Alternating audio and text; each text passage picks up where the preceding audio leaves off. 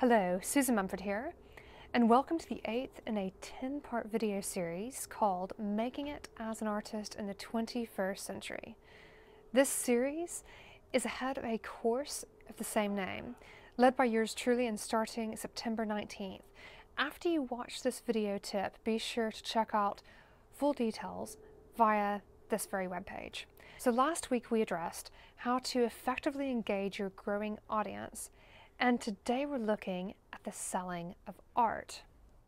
The thing about this subject is that art sales are not only a major income stream for most artists, it's also impact for selling more art down the road at higher prices. Successfully selling art results in boosting your confidence. The more you sell more.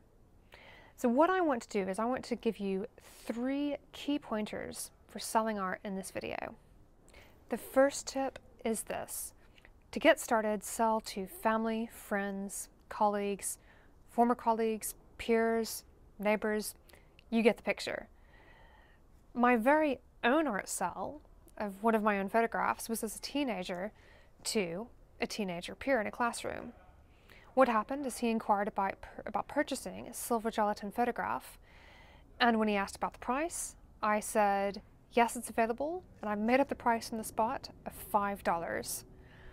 This confirmed that people valued my work enough to actually pay something for it.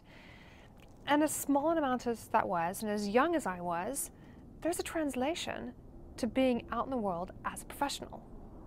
The second tip applies to artists at all stages of career, and here it is.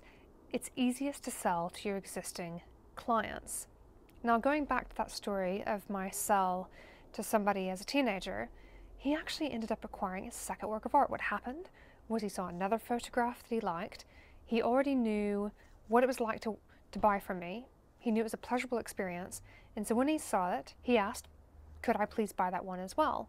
And so I sold him a second piece.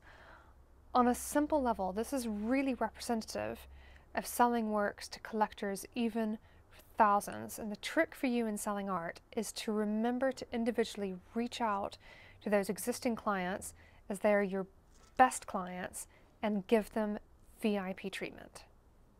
The third tip is having a make it happen attitude. Someone not reply to you, follow them up. Need to come up with a payment plan for someone to make it possible for them to buy a work of art? Do it with terms. Having a make it happen attitude makes a world of difference when it comes to successfully selling art. Sound good? Learn more about selling art in the forthcoming course, Making It as an Artist in the 21st Century. Click the link on this very page to freely register your place.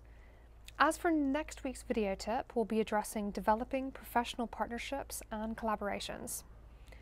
Stay tuned via the Be Smart About Art mailing list at besmartaboutart.com, via social media at besmartaboutart, and of course the YouTube channel. Art is your life, make it your living.